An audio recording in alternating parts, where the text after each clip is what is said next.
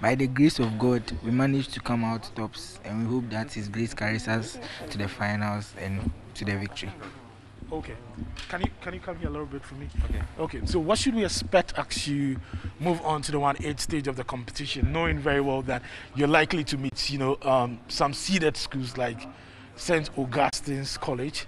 You're also likely to meet Mfantsipim at this other college. Some of your rivals are actually in there, and you're likely to meet them at the 1-8 stage of the competition. What should we expect from Mfantsipim School?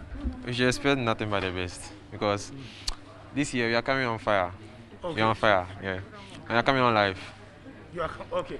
So I was interacting with you. Your headmaster was also outside there, and he told me you guys are coming like what, Kakai?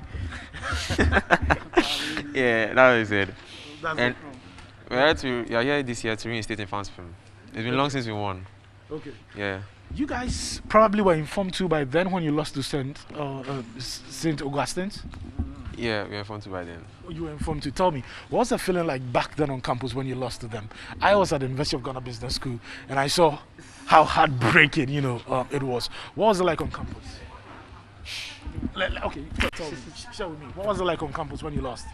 That day we were writing exam that week, and the following day we had a paper. Yeah. That paper we couldn't prepare very well. Me myself, I didn't know what I read because I remember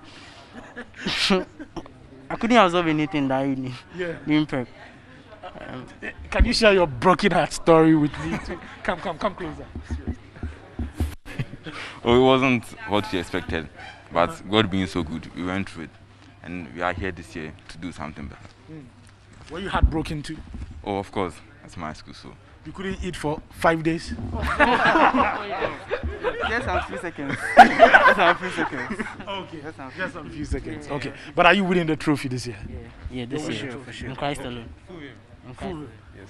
Okay. In Christ alone. Yeah. Okay.